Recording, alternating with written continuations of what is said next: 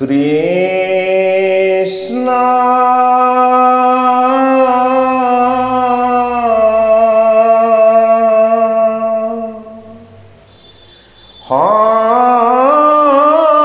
Shankara Guru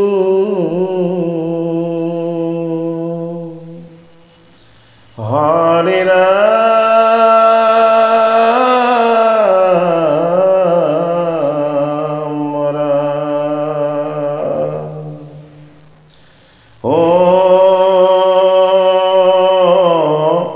Namo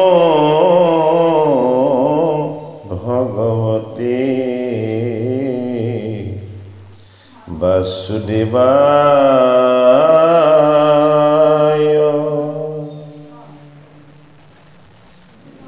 হে কৃপালু বৈষ্ণৱ সমস্ত শ্ৰীকৃষ্ণ গীতাৰ দ্বিতীয় অধ্যায় সাংখ্য যোগ দুলৰী চন্দ্ৰৰ আজি আমি পাঠ পৰ্যালোচনা আগবঢ়াবৰ নিমিত্তে ভগৱন্তৰ চৰণত আৰু আপোনাৰ সব ভকত বৈষ্ণৱৰ চৰণত আমি সেৱা জনাইছো। ও দৈৱকী তনয় দেৱ দয়াময় কৃষ্ণ দেৱতা দেৱ হে পংকজ চৰণে প্ৰৱেশিয়া মনে হে পুনঃ কৰোম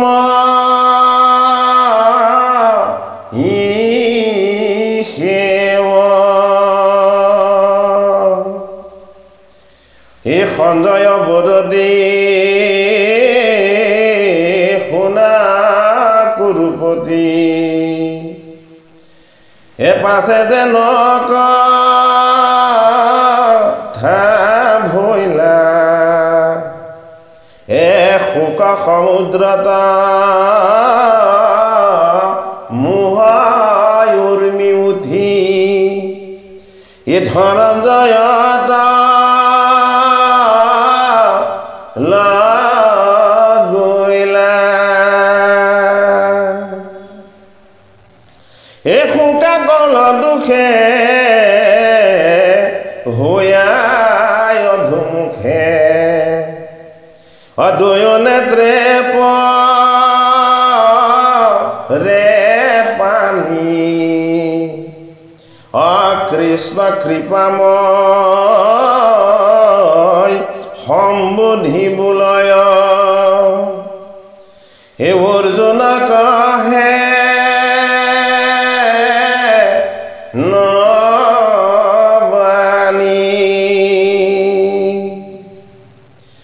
এ শুনা শৈব সাঁচি ৰণ মধ্যে আহি এশোকে ভয়লাম ভয় হে মহাযশী হৈয়া অকীৰ্তি কৰা হে ক্ষুদ্ৰ হৃদয়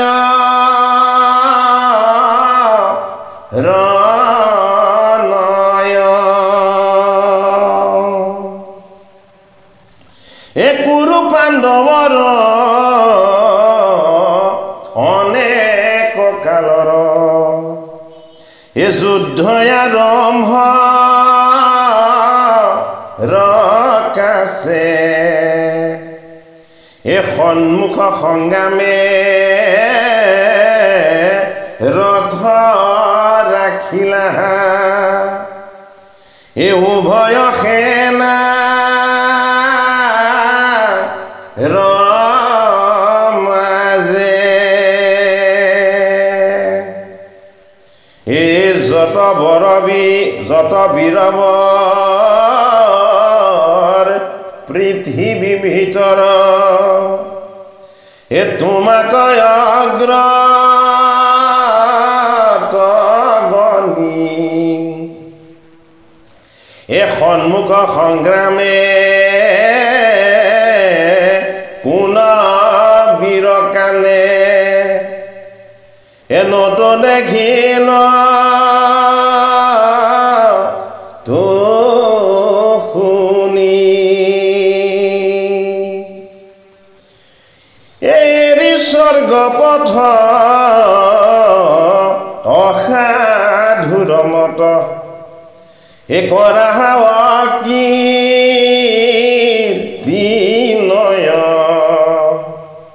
এ দুৰ্বলতা এৰি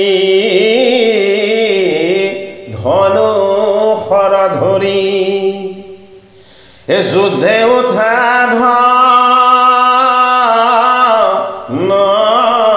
ধনঞ্জয় এ সঞ্জয় বুলন্দ পৰম ৰহস্য এ শুনিও কম হাৰাজ এ অজ্ঞানত থাকি পাৰ্থ তল গলা এ শোক সাগৰ ৰমাজ অ পাছে শিক্ষিকেশে সাংখ্য উপদেশে এ অজ্ঞান কৰি লানাশ এ ঘোৰ অন্ধকাৰ অনেক কালৰ এ যেনে সূৰ্যে ৰে নাশ এ বোলে ধনঞ্জয় শুনা দয়াময় অক যি কাৰণে ৰোতাপ এ আচুক অস্ত্ৰাদি বাক্যে যুঁজু বোলে এ প্ৰভু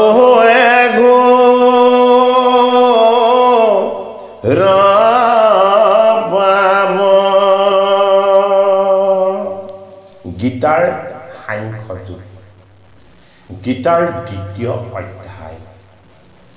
দৈৱকী নন্দন কৃষ্ণৰ জ্ঞান ভক্তি আৰু বৈৰাগ্যৰ তত্ত্বৰূপ শ্ৰীমদ ভগৱত গীতা শাস্ত্ৰ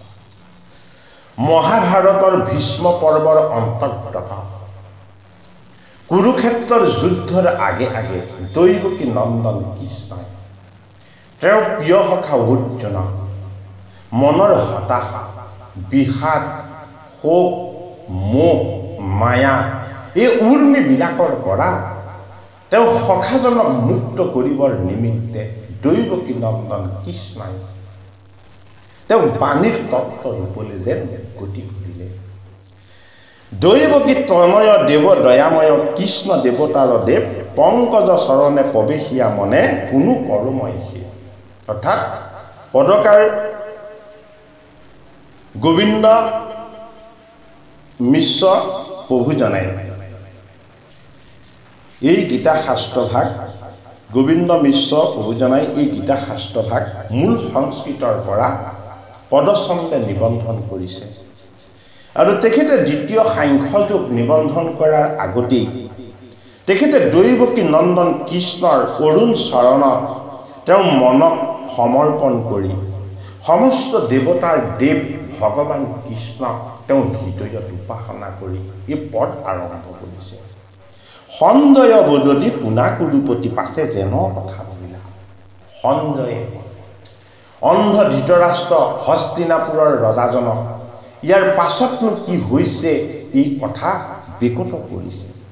যে শোক সমুদ্ৰত মোহ উঠি ধনঞ্জয় তল গইলা যে হে ৰাজন হে নৃপতি হে ৰজা ধৃতৰাষ্ট্ৰ মই ব্যাসদেৱৰ দিব্য দৃষ্টিৰ শক্তিৰে দৰ্শন পাইছোঁ। কুৰুক্ষেত্ৰৰ যুদ্ধ সমৰত মধ্যম পাণ্ডৱ অৰ্জুন শোকগ্ৰস্ত হৈ মোহগ্ৰস্ত হৈ শোক আৰু মোহৰ সমুদ্ৰত তল গৈ গাণ্ডীৱ কান্ধৰ পৰা নমাই হুক হুককে বাসুদেৱৰ কেশৱৰ চৰণ স্পৰ্শ কৰি তেওঁ কান্দিছে যে মই যুদ্ধ কৰিব নোৱাৰো। এই শোক আৰু মোহৰ সমুদ্ৰত অৰ্জুন এনেদৰে ডুব গৈছে যে তেওঁ শক্তি আৰু সামৰ্থ্য সমস্তখিনি হেৰুৱাই পেলাইছে। শোকা কুল দুখে ভূয়া অধুমুখে দুয়ো নেত্ৰে পৰে পানী। সঞ্জয় ধৃতৰাষ্ট্ৰ স্বৰূপ অজ্ঞান আৰু অবিদ্যাৰ এই দেহৰূপী ৰাষ্ট্ৰখনৰ দিব্য জ্ঞানৰূপী অন্তৰ ইন্দ্ৰিয়ৰ এক সংস্কাৰ প্ৰাপ্ত। সেইটো কাৰণে গীতা যোগশাস্ত্ৰ, যোগময় জ্ঞান আৰু তপময় সাধনা অবিহনে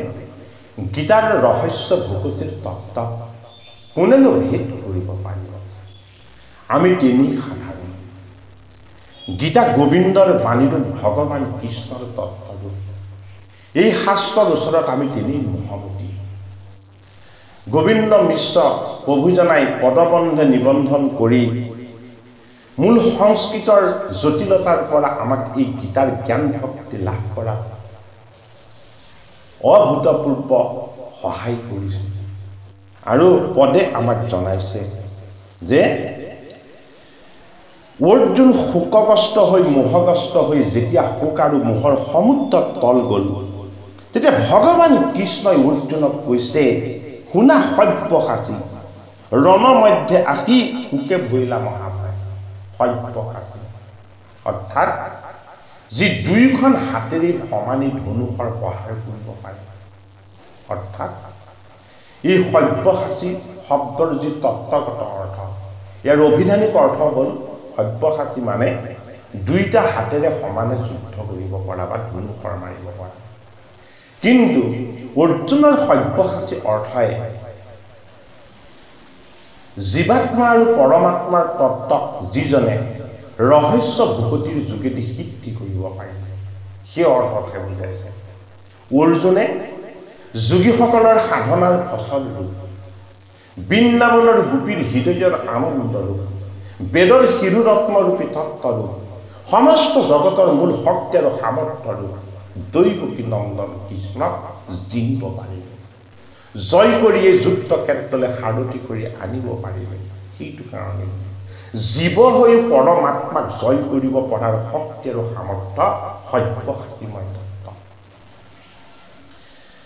হে সব্যসাচী,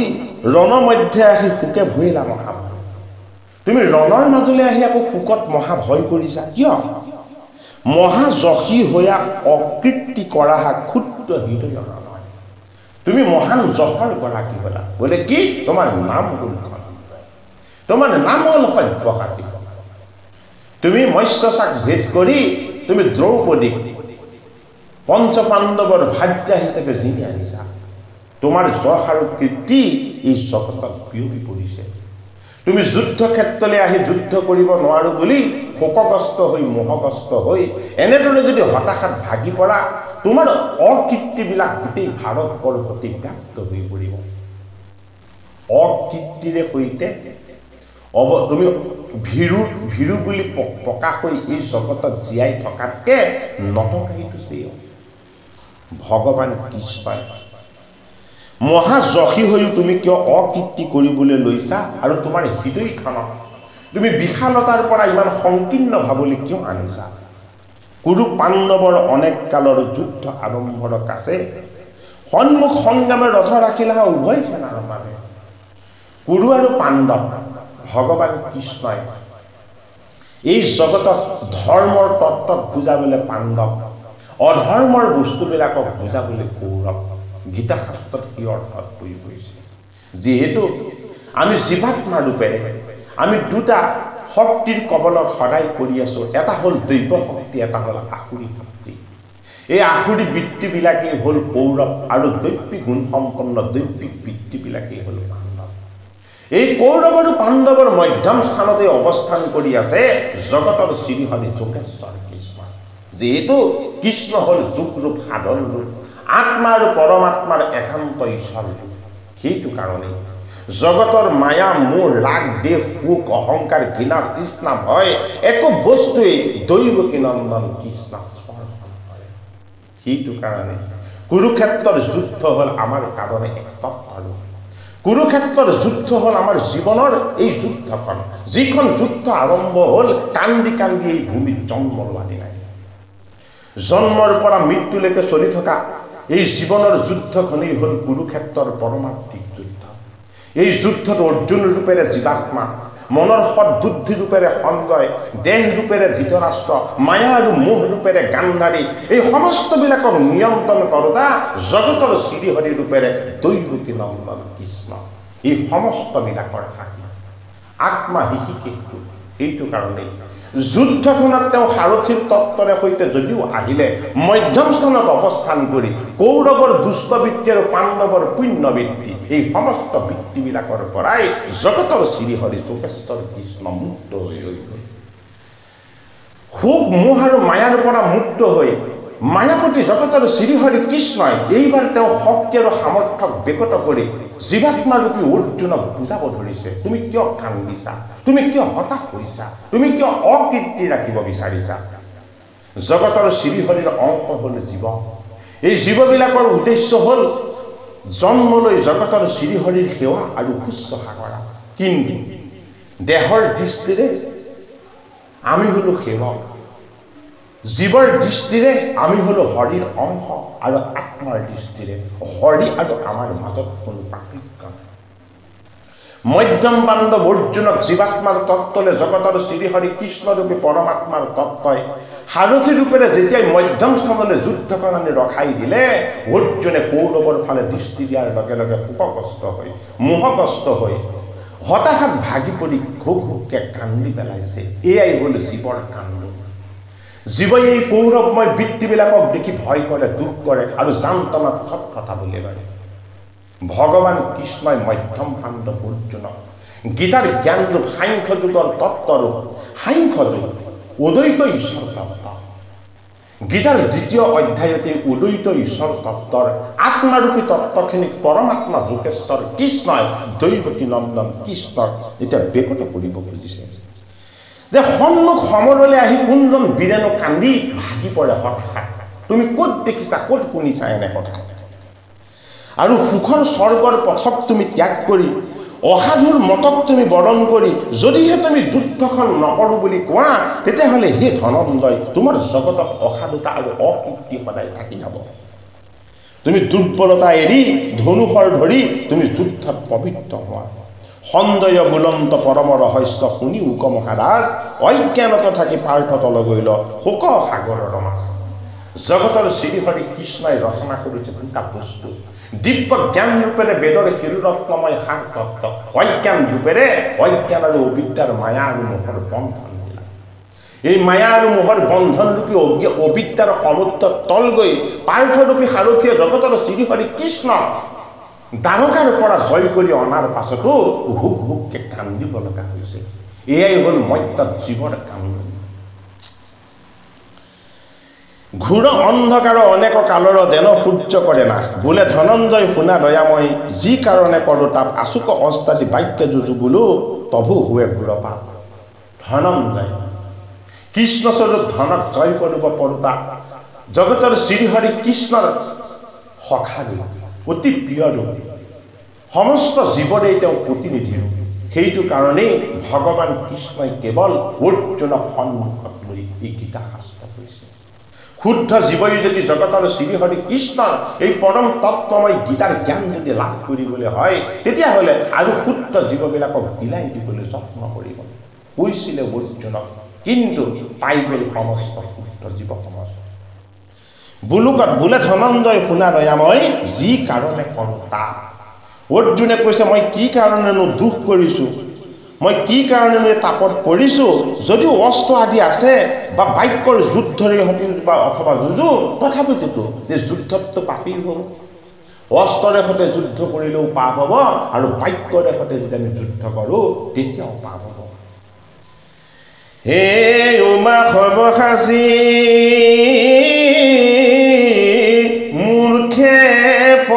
জালি কৰ পণ্ডিত কসাই ও তীৰ্থ যাত্ৰা কালে ভগিনী হৰিলে ও তাত কিছু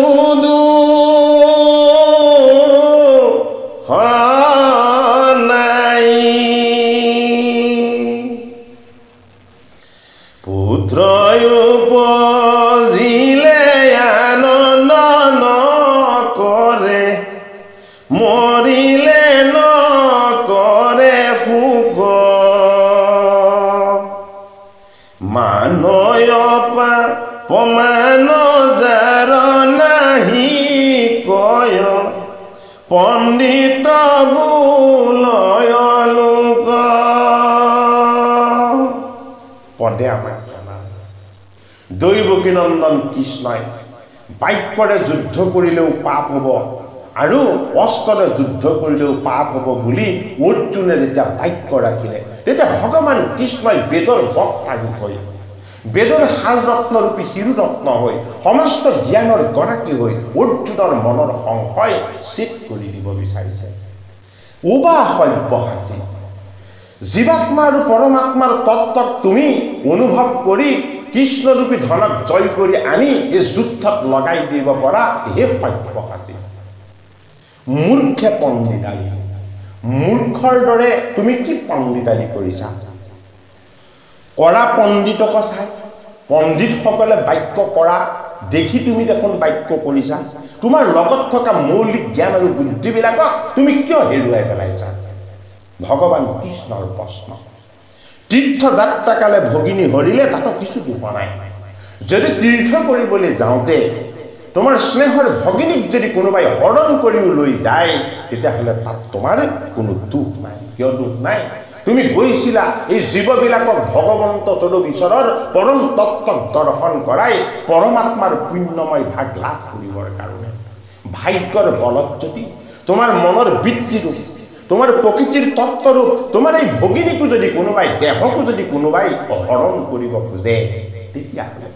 তাত তোমাৰ কোনো পাপ নহয় কিয় পাপ নহয় তোমাৰ লক্ষ্য আছিল তীৰ্থৰ পুণ্য সঞ্চয় কৰা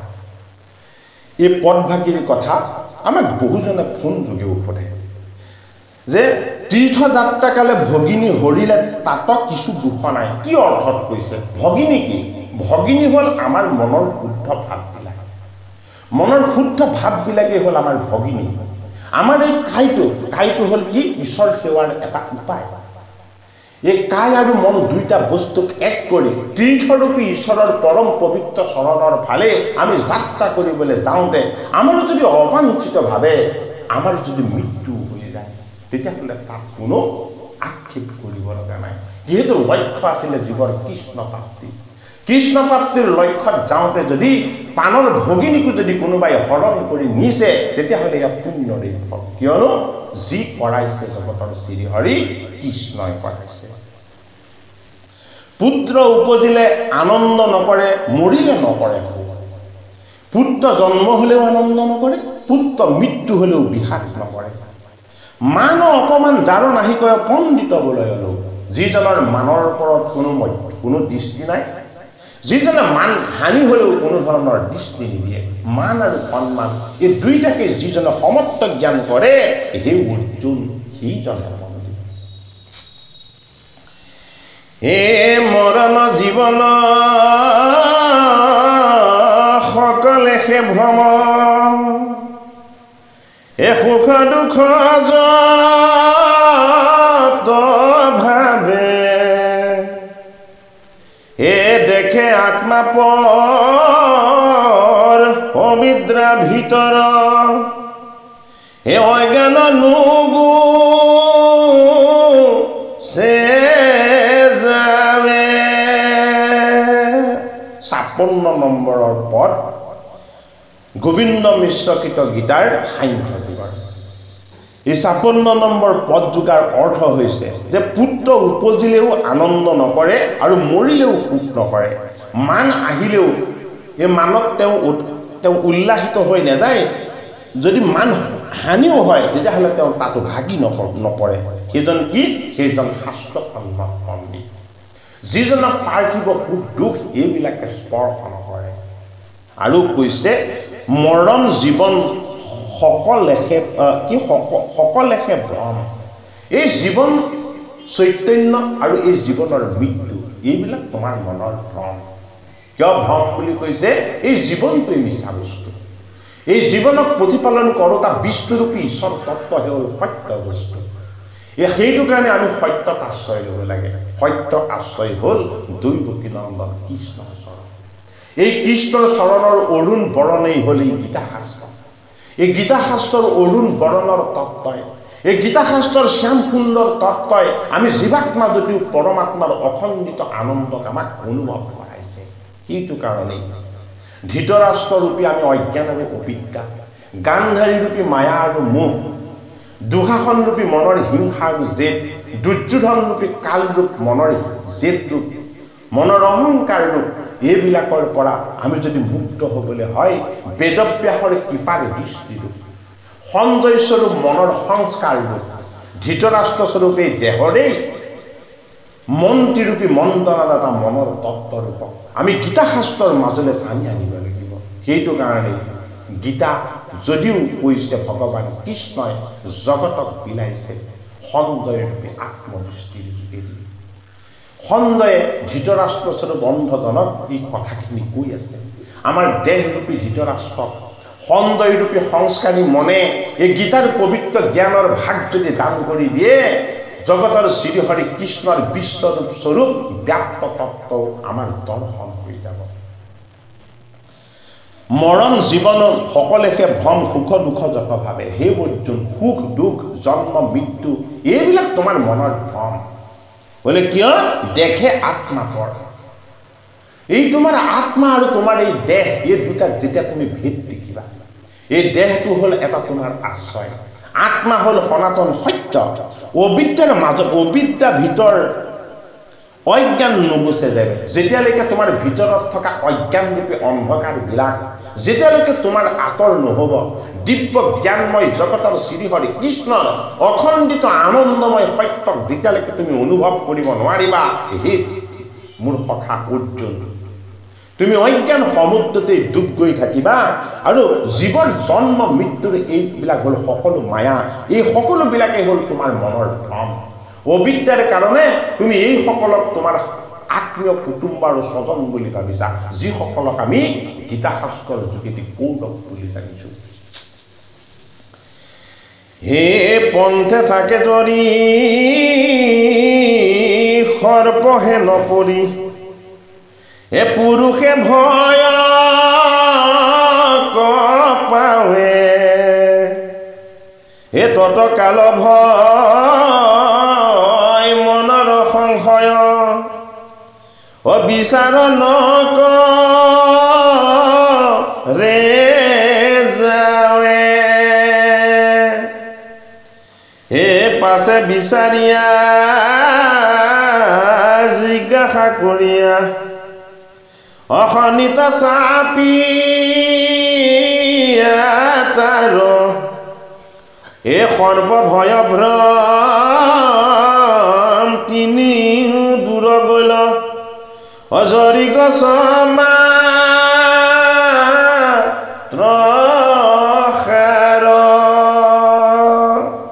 দ্বিতীয় অধ্যায় সাংখ্য যুগৰ 57 নং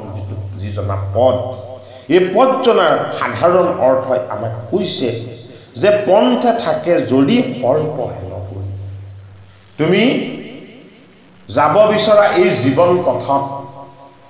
তুমি যদি বিপদৰূপী এডাল জৰিও দেখা এই জৰিডালকেই তোমাৰ মৃত্যুৰূপী কাল বুলি তুমি ভাবি ল'ব পাৰা অৰ্থাৎ এই পথটো আমাৰ জীৱন পথ এই জৰিডাল হ'ল আমাৰ জীৱনেই হ'ল জন্মৰ পৰা মৃত্যুলৈকে এডাল জৰি এই জৰিডালৰ মূল তত্ত্ব হ'ল মৃত্যু এই মৃত্যুৱে হ'ল সৰ্প পদজোকা জীৱনৰ তত্ত্বকো জীৱনৰ কথাখিনিকো তত্ত্বৰূপত আমাক বুজাইছে পুৰুষে ভয় কপাৱে পুৰুষ মানে হ'ল জীৱ পুৰুষ মানে হ'ল ঈশ্বৰৰ অংশ সেইটো কাৰণে এই জীৱবিলাকে জীৱনৰ মৃত্যু নামৰ কালটোক যদি কেনেবাকে দেখা পায় অতি ভয় কৰে। তত কাল ভয় মনৰ সংশয় বিচাৰ নকৰে যাবে। সেই সময়লৈকে এই মৃত্যুৰ ভয়টো থাকিব যেতিয়ালৈকে এই মৃত্যুনো কি বস্তু এই বস্তুটোৰ বিষয়ে তেওঁ সংশয় ছেদ কৰি নলয়। পাছে বিচাৰিয়া জিজ্ঞাসা কৰিয়া সন্নিত চাপিয়া তাৰ যেতিয়া তেওঁ পাছত বিবেচনা কৰি চাব, যেতিয়া সেই জৰি গছৰ ওচৰ তেওঁ পাব, এই ওচৰ পাই তেওঁ তেতিয়া দেখিব কি সৰ্প ভয় ভ্ৰম। এই ৰছীডাল যে তেওঁ দেখি সাপ বুলি ভয় কৰিছিলে এইটো তেওঁ মনৰ ভ্ৰমে। কিনো দূৰ গৈ জৰি গছ মাত্ৰ সাৰ। কি বস্তু? সৰ্প ভয় আৰু ভ্ৰম। এই তিনিটা বস্তু সংশয় ছেদন হলে তেওঁৰ মনৰ পৰা দূৰ হৈ যাব। কেনেকে দূৰ হব? জৰি গছ মাত্ৰ সাৰ। দেখা পাব এই জীৱনটো এডাল জৰি। ই জৰি জন্মৰ পৰা মৃত্যুলৈকে বাচি থকা। এই জন্মৰ পৰা মৃত্যুলৈকে বাচি থকা এই জীৱন জৰিডালক এদিন শেষ হ'ব বুলি মৃত্যু নামৰ কালে ইয়াক সংহাৰ কৰিব বুলি যদি ভাবি লয় তেতিয়াহ'লে ইয়াৰ ভয় নকৰিব। কিয়নো জন্ম হলে মৃত্যু নিশ্চিত। জতৈশ্ৰহে ধ্ৰুৱ মিত্ৰ ধ্ৰুৱাং জন্ম মিতস্য তস্মাৎ পৰিহাৰাৰ্থে নতুং সুচি তামোহসি। ভগৱান কৃষ্ণ তেওঁৰ প্ৰিয় সখা অৰ্জুনৰ মনৰ সংশয় ছেদন কৰি জনাই দিল জাতৈশ্ৰহী ধ্ৰুৱ মিত্ৰ, যে হে অৰ্জুন, জীৱৰূপেৰে যিমান জন্ম হৈছে যদি তেওঁ সত্যস্বৰূপ জীৱৰ তত্ত্বৰূপত প্ৰকাশ পাইছে তেতিয়াহ'লে বিনাশস্বৰূপ মৃত্যু নামৰ তত্ত্ব তেওঁৰ লগত লাগি আহিছে। জন্ম যদি সত্য মৃত্যু সত্য। তুমি জন্ম আৰু মৃত্যুৰ এই দুটা বস্তুৰ কথা তুমি চিন্তা কৰি তুমি অকণো শংকা নকৰিবা। যিহেতু জন্মটো তোমাৰ হাত নাই, মৃত্যুটো তোমাৰ হাত নাই। এই জন্ম মৃত্যু আৰু স্থিতি এই সমস্ত বিলাকৰ নিয়ন্তা মই হলো জগতৰ শ্ৰীহৰি যোগেশ্বৰ কৃষ্ণ।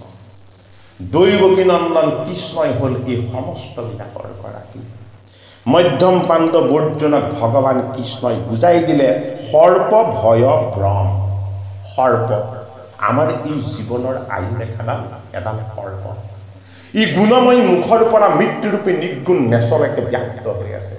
সেইটো কাৰণে সাপৰ নেগুৰডাল শেষলে তেনেই শেষ হৈ গৈছে। এই মুখৰূপী জীৱন জন্মৰে আৰম্ভ হয় মৃত্যুৰূপী নিৰ্গুণ তত্ত্ব এই দেহক ইয়াতেই পেলাই এই জীৱন জৰিডাল ইয়াতেই এৰি মৃত্যুৰূপী সত্যৰে জীৱই আকৌ পুনৰ নিজৰ স্থানলৈ ধাৱনা হয়। দৈৱকী নন্দন কৃষ্ণ সমস্ত জীৱক মৃত্যুৰ ভয়ৰ পৰা দূৰ কৰি দিব বিচাৰিছে যে মৃত্যুক তুমি ভয় নকৰিবা, মৃত্যুক তুমি জয় কৰা। কেনেকে? আত্মজ্ঞানৰ যোগেদি, ঈশ্বৰ জ্ঞানৰ যোগেদি, ভগৱত প্ৰেমৰ যোগেদি, সাধুৰ সংগৰ যোগেদি, গীতাৰ ঈশ্বৰ তত্ত্বৰ পৰম ৰহস্য পানীৰ যোগেদি। ভগৱান কৃষ্ণই অৰ্জুনৰ কেৱল মনৰ শোক মোহ আৰু দুখেই দূৰ কৰিব বিচৰা নাই। দৈৱকী নন্দন কৃষ্ণই বেদৰ বক্তা হৈ গীতাৰ গায়ক হৈ জীৱৰ সমস্ত অজ্ঞান আৰু অবিদ্যাজনিত দুখবিলাকৰ পৰাই গীতাৰ সাংখ্য যুগৰ এই পদৰ যোগেদি যেন মুক্ত কৰি দিব বিচাৰিছে। হে দেহৰ লগত আত্মাৰ মৰণ অকহে অজ্ঞান প্ৰায় অব্যাপক আত্মাক পৰিচ্ছেদ কৰে ওজাৰ আদিয় তনায়।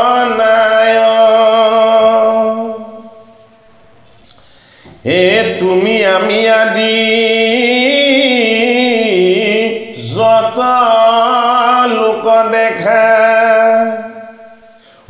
আছিলো কবে পূৰ্বত অসম্প্ৰতি হবহি আছো বিদ্যমান থাকিব পাছ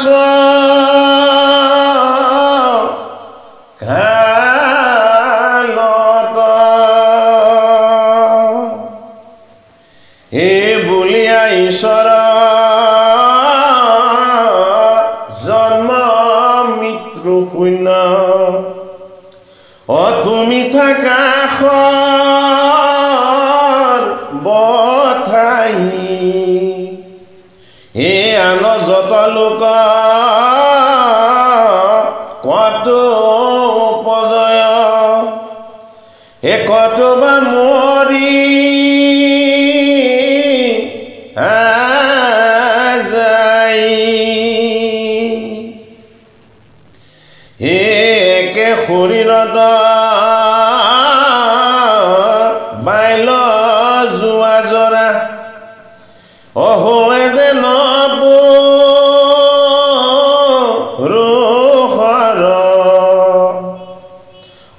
দেহ এৰি জীৱে আন দেহে জন্মে মৃত্যু সেই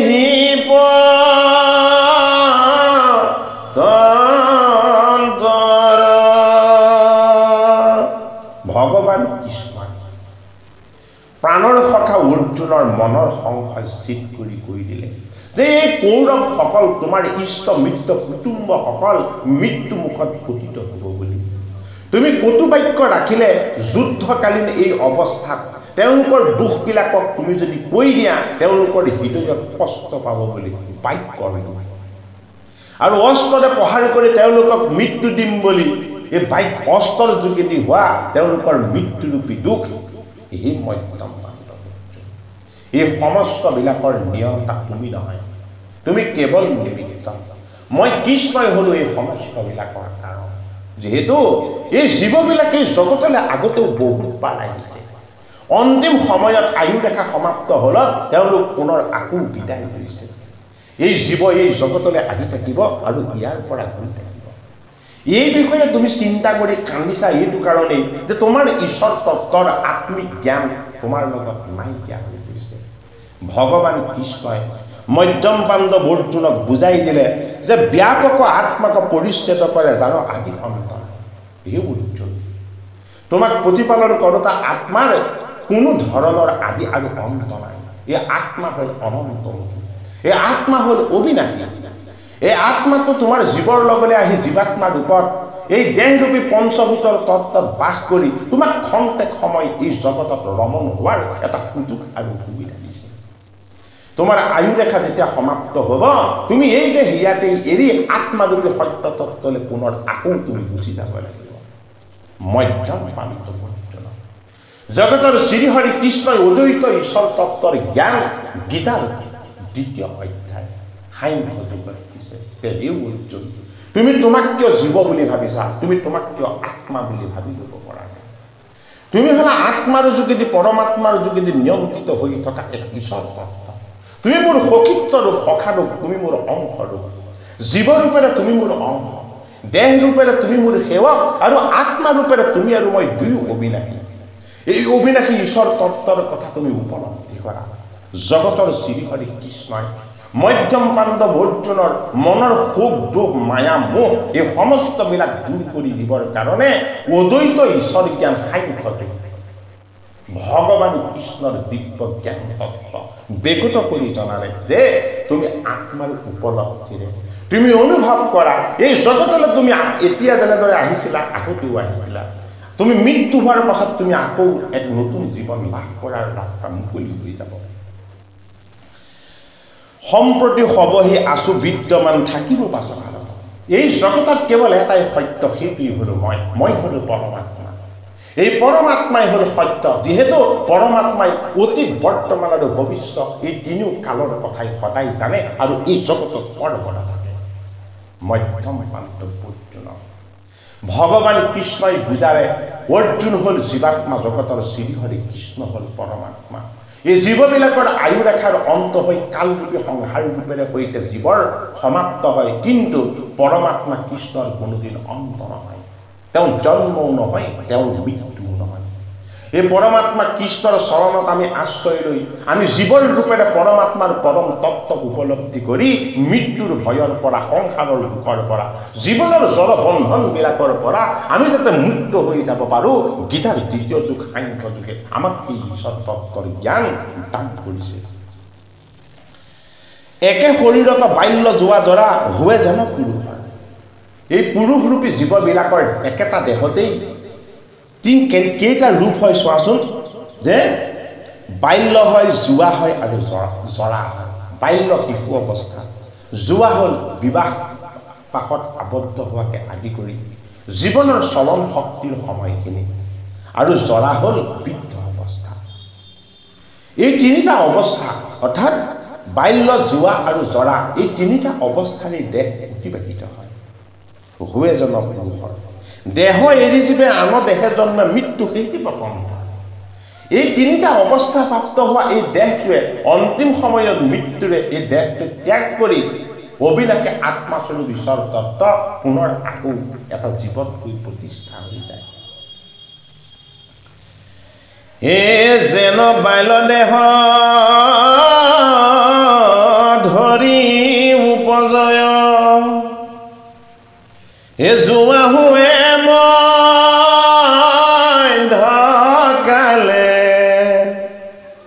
হে বাল্য যোৱা দুয়ো স্থানান্তৰ হয়, হে বৃদ্ধ অৱস্থা পাইলে, বাল্য যোৱা জৰা তিনিও অৱস্থা, একেদেহে পাবে লোক, বাল্য গুচি যেবে যোৱাক পাৱয়, তাত কোনো নাহি সুখ, ও যেবে বোলা তাশ্ৰয় সাক্ষাৎ, ও শিশু গুচি যোৱা ভৈলো, অ বাল্য যোৱা গুচি হেৰা বৃদ্ধ ভৈলা, অ সাক্ষাতে প্ৰমাণ নকৰিলো, যদি বোলাই আৰু এহি দেহ নষ্টে, ইও জীৱ নষ্ট যায়, আন দেহ ধৰি পুনৰ্বাৰ আহি, অভিন্ন জীৱ উপজ, ও জানিবা জীৱৰ ও পূৰ্বৰ দেহৰ, ও কৰ্মৰ সংস্কাৰ যত,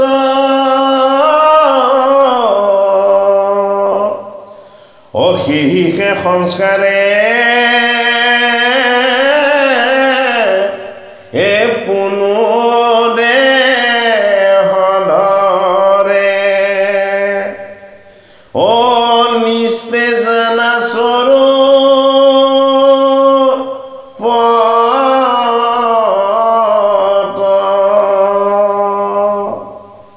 ও যেন শৰীৰৰ সৰ্পে কল্প এৰে, ও জীৱৰ সীম পুন, ও পূৰ্ব সংস্কাৰে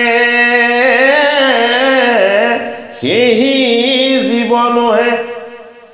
অস্তনক পিৱা কোন,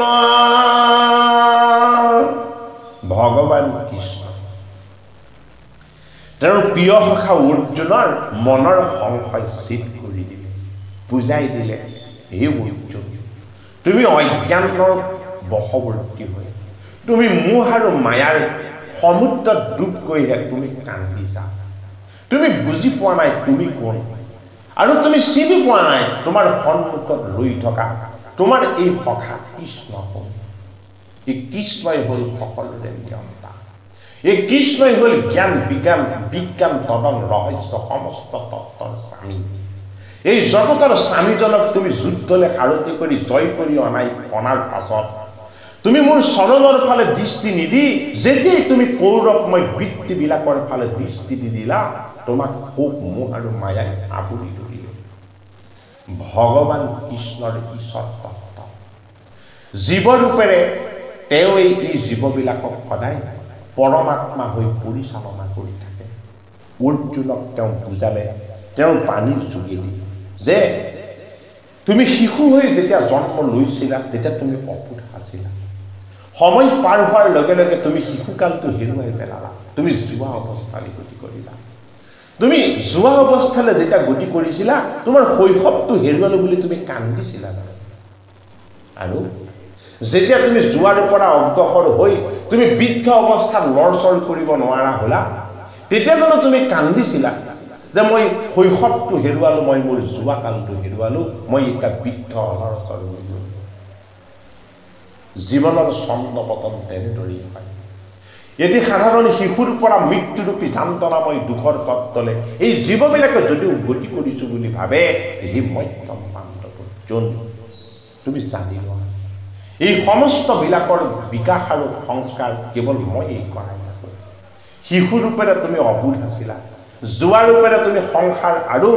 এই ঈশ্বৰ তত্ত্বক তুমি জানিব পাৰিছা, আৰু বৃদ্ধ ৰূপেৰে এই জীৱনক তুমি এৰি দিয়াৰ যি ৰাস্তা, এই ৰাস্তাক তুমি নিজে বৰণ কৰিব লাগিব।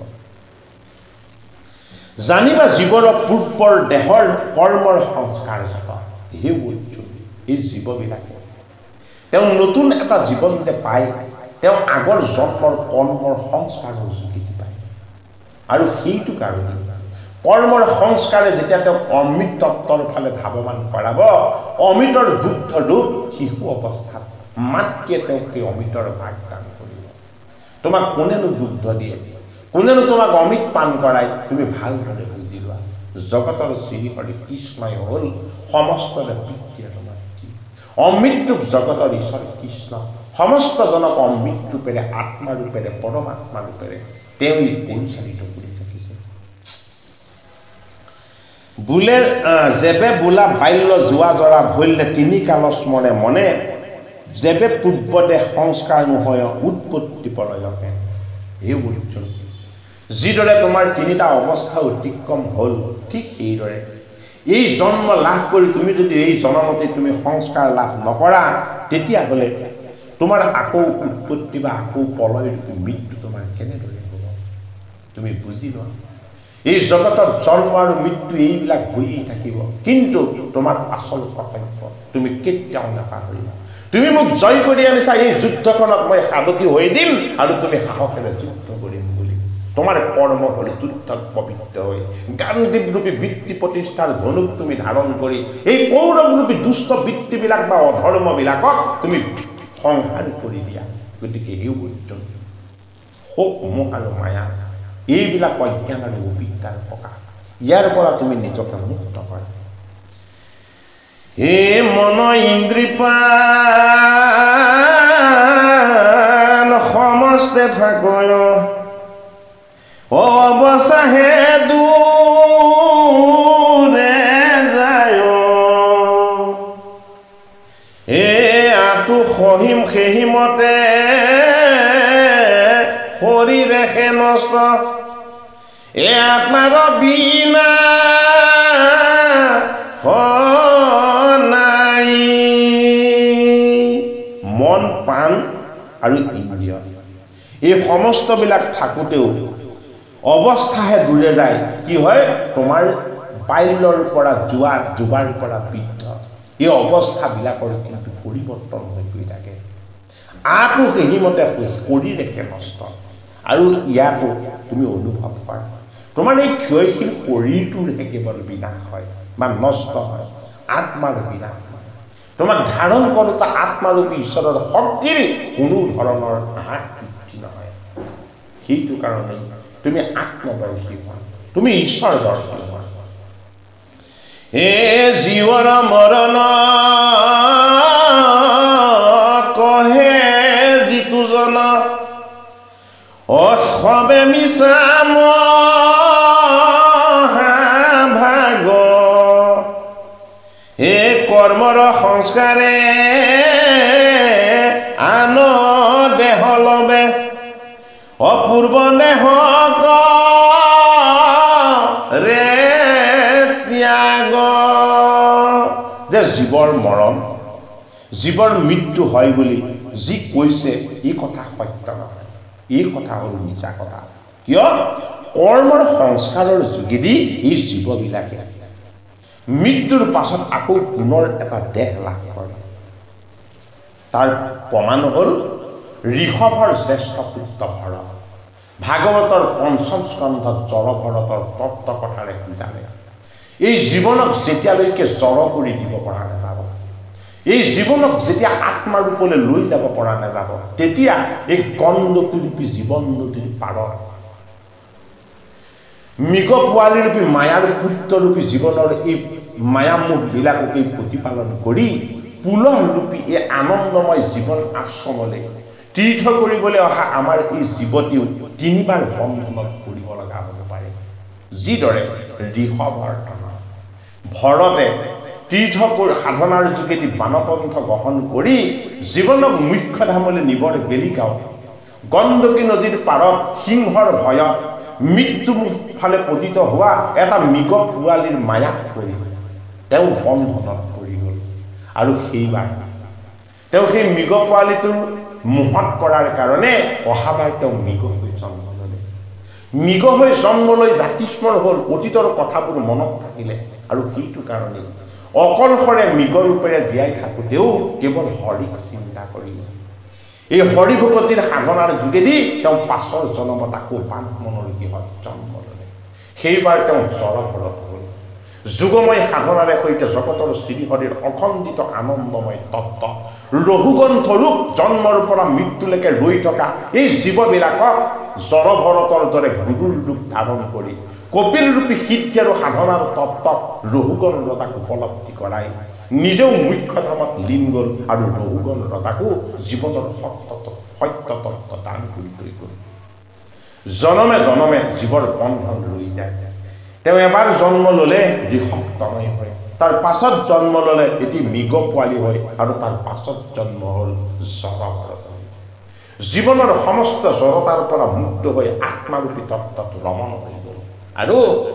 জড়ভৰতৰ মুখ্য সাধন কেৱল অকলে হোৱা নাই,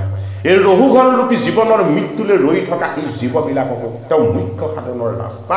দেখুৱাই থৈ গ'ল। জীৱৰ সংস্কাৰ গীতাৰ ২য় অধ্যায়ৰ পদে আমাক জানিবলৈ দিলে। এ গোবিন্দে যে কয় বিষম বিষম, মনে চিন্তা ঘনে ঘন,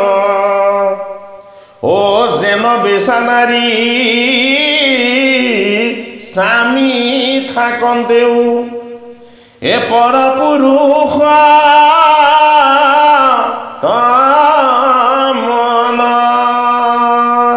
গোবিন্দ মিশ্ৰ প্ৰভুজনাই আমাক জনালে যে বিষম বিষম অৰ্থাৎ সম নহয়, অসম। কিয় অসম? যে বুজাইছে চোৱা, তুমি জীৱৰূপেৰে ঈশ্বৰৰ অংশ, তুমি দেহৰূপেৰে ঈশ্বৰৰ সেৱক, আত্মাৰূপেৰে পৰমাত্মা, আৰু তুমি ইয়াৰ মাজত কোনো পাৰ্থক্য নাই। কিন্তু আত্মা আৰু পৰমাত্মাৰ তত্ত্বক উপলব্ধি কৰিব নোৱাৰি। তোমাৰ সত্য ঈশ্বৰ তত্ত্বক তুমি মায়া আৰু মোহৰ ফালে নি বেইছা বৃত্তিত তুমি লগাই দিছা। তোমাৰ পুৰুষৰূপী ঈশ্বৰ স্বামী থাকোঁতেও তুমি পৰপুৰুষৰূপী এই জীৱনৰ মায়া মোহবিলাকক তুমি সাবুতি ধৰিছা। এই তত্ত্ব কথাৰে গীতাৰ ২য় অধ্যায়ৰ পদৰ দুলৰী চন্দৰ পদ গোবিন্দ মিশ্ৰ প্ৰভুজনাই সামৰণি মাৰিব বিচাৰিছে। ও হেন জানি নৰ কৃষ্ণৰ চৰণ ও মধুপিয়াক নভৰি ও কৃষ্ণ বিনেত্ৰাণ কোন আছে আন ও ডাকি বোলা হৰি হৰি হে হৰি ৰাম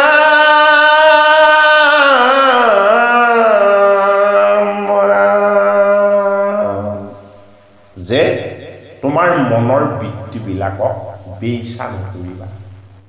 সংসাৰৰ মায়া মোহ ৰাগ জঞ্জাল এই বৃত্তিবিলাকলৈ নিনিবা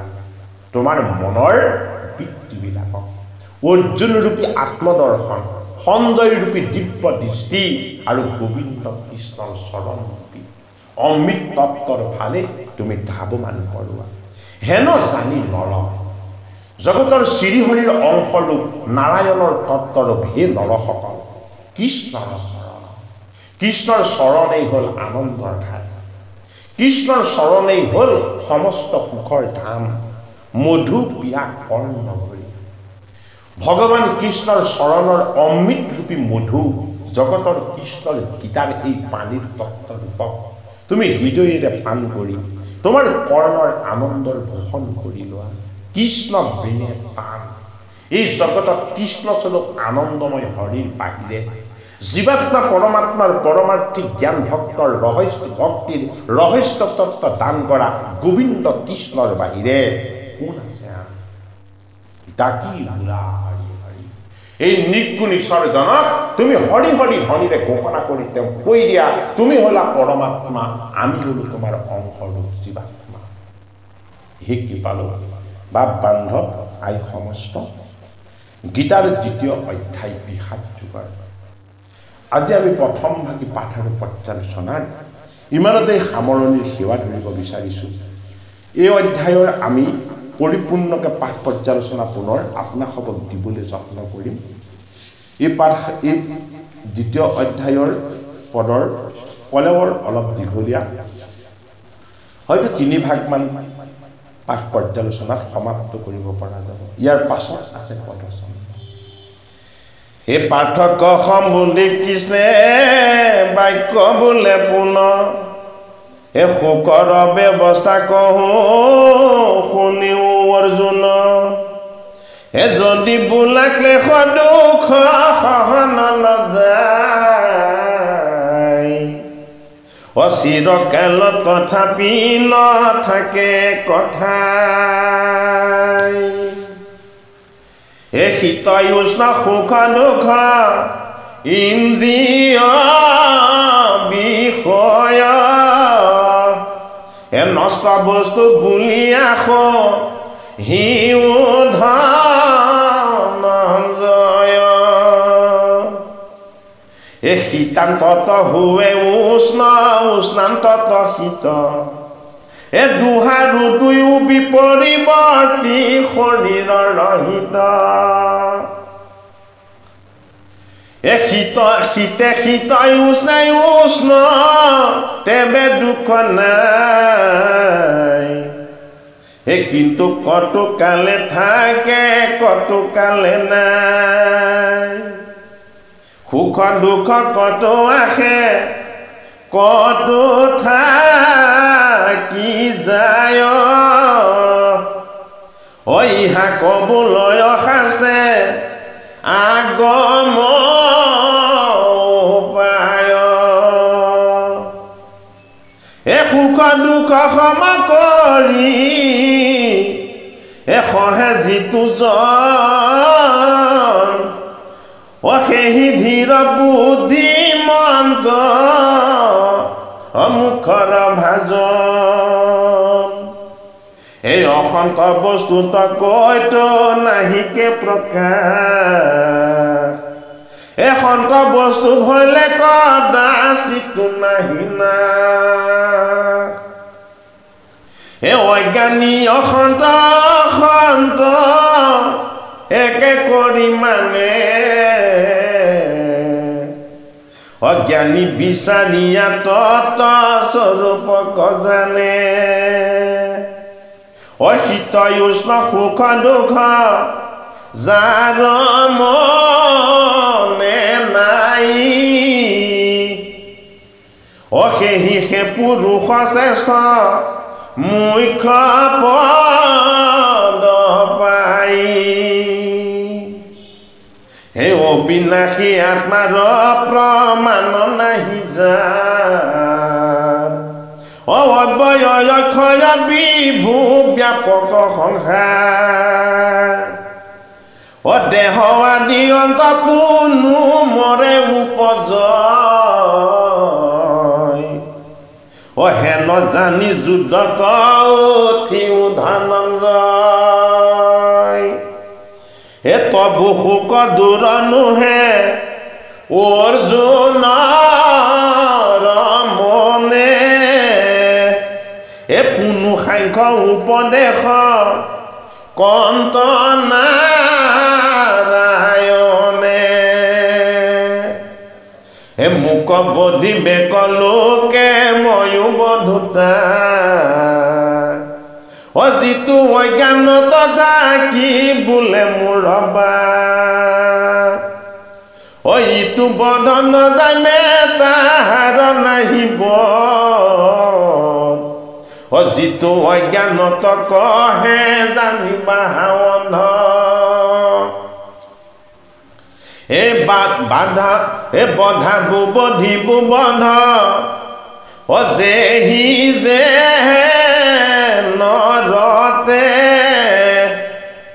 অচিন্ত আত্মাৰ বধ কেন মতে ঘটে আত্মাত নাহিকে যে বিকাৰ হিচয় পৰিণাম জন্ম মৃত্যু আৰু বিধিক্ষয় কৃষ্ণে বোলে হে নবোধ লোৱা ধনঞ্জয় আত্মাই অবিনাশী আগ জানি বানিছয় হৰি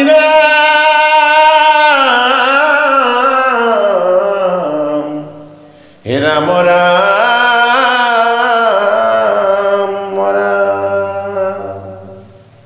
ভগৱান কৃষ্ণই মধ্যম পাণ্ডৱ অৰ্জুনৰ মনৰ সুখ দুখ আৰু মোহ এই সমস্তবিলাক দূৰ কৰি দিছে আত্মাস্বৰূপ ঈশ্বৰৰ সত্য তত্ত্বৰ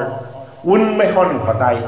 এই দেহৰ লগত থকা শীত উষ্ণ স্বৰূপ সুখ দুখ এইবিলাক সদায় লাগি থাকিব হাঁহি কান্দোন আৰু বিষাদ এইবিলাক জীৱৰ লগত থকা বস্তু নথকা বস্তু নহয় এই দুখময় সংসাৰত জীৱৰ এই দুখবিলাকক সত্য বুলি নামানি ঈশ্বৰ কৃষ্ণৰ আনন্দময় অনুভৱে সত্য বস্তু এই কথা জানিব লাগিব আৰু কি বুলি কৈছে যে সুখ দুখ কতো আহে কতো থাকি যায় ইহাক বুলয় শাস্ত্ৰে হাতত গম পায় যে সুখো আহে দুখো আহে কিছুমান ৰৈ যায় কিছুমান থাকি যায় আগমৰূপী বন্ধন মাৰ্গৰ কথাবিলাকে এই কথা কয় নিগমে কি কয় নিগমে কৈছে সুখ দুখ সকলো হৈ যায় সত্য হল আনন্দময় কৃষ্ণ সত্য হল আত্মা অবিনাশী ঈশ্বৰ সেইটো কাৰণে আত্মাৰ স্বৰূপ হল অখণ্ডিত এই অখণ্ডিত আনন্দময় অনুভৱেৰে সৈতে তুমি জীৱনৰ দুখ মোহ আৰু মায়া এই সমস্তবিলাকক তুমি জয় কৰিবলৈ অভ্যাস কৰা হে কৃপালু বাপ বান্ধৱাই সমস্ত গীতাৰ ৰহস্য ভক্তি গীতাৰ ঈশ্বৰৰ জ্ঞান গীতাৰ গভীৰ কৃষ্ণৰ তত্ত্ব অৰ্জুন স্বৰূপ জীৱাত্মা হৈ পৰমাত্মাৰূপী কৃষ্ণ হৈ শ্ৰোতা আৰু বক্তাৰ ৰূপেৰে এই জীৱন যুদ্ধৰ মধ্যম স্থানতেই জন্মৰ পৰা মৃত্যুৰ মধ্যম সময়তেই আমাক বুজাই দিছে কৌৰৱৰূপী দুষ্ট বৃত্তিবিলাকৰ ফালে আমি যদি দৃষ্টি দিওঁ আমি কাণ দিব লাগিব আমাৰ দেহ মন আৰু হৃদয় সদায় শোকগ্ৰস্ত মোহগ্ৰস্ত হৈ থাকিব লাগিব অমৃত্যুপী কৃষ্ণ এই জগতৰ নিয়ন্তা স্বামী জগতৰ শ্ৰীহৰি কৃষ্ণৰ অৰুণ চৰণত দৃষ্টি দি আমি দৈৱকী নন্দন কৃষ্ণৰ গীতাৰ জ্ঞান ভক্তি আৰু ৰহস্যৰ বাণীৰে কৃষ্ণ সত্য আত্মা সত্য পৰমাত্মা সত্য সমস্তবিলাক বাকীখিনি তেওঁৰ মায়া এই অনুভৱৰ যোগেদিহে এই জীৱন যুদ্ধৰ সত্য ঈশ্বৰ তত্ত্বৰ ফালে আমাৰ এই জীৱন ৰথক ভগৱান কৃষ্ণৰ কৃপাত আগুৱাই লৈ যাব পৰা হ'ল গীতাৰ সাংখ্য অদ্বৈত ঈশ্বৰ তত্ত্ব আত্মাৰূপী জ্ঞান আমিও একো নাজানো আমিও একো নুবুজো হে কৃপালু বাপ বান্ধৱ সমস্ত গুৰুজনাৰ কৃপাত সৎসংগৰ সান্নিধ্যত দৈৱকী নন্দন কৃষ্ণৰ কৃপা দৃষ্টিত আমি যি অকণমান পাঠ পৰ্যালোচনা আপোনালোকৰ নিমিত্তে আগবঢ়াবলৈ যত্ন কৰিলোঁ ইয়াতো অনেকখিনি ভুল ভ্ৰান্তি ভুল সঞ্চাৰ উচ্চাৰণ ইত্যাদি অনেকখিনি দোষাদোষ হ'ব পাৰে অপৰাধ বিনাশন তজুনাম নাৰায়ণ জানি নামে পুখিলো শৰণে আনৰ গতি নাহিকে মৰণে অপৰাধ ক্ষমা কৰি তুমি দয়াশীল হৰি মুক ৰক্ষা কৰি চৰণে মুক ৰক্ষা কৰি চৰণে জয় জগতগুৰু শ্ৰীমন্ত শংকৰ ও হৰি ও নম নাৰায়ণ নম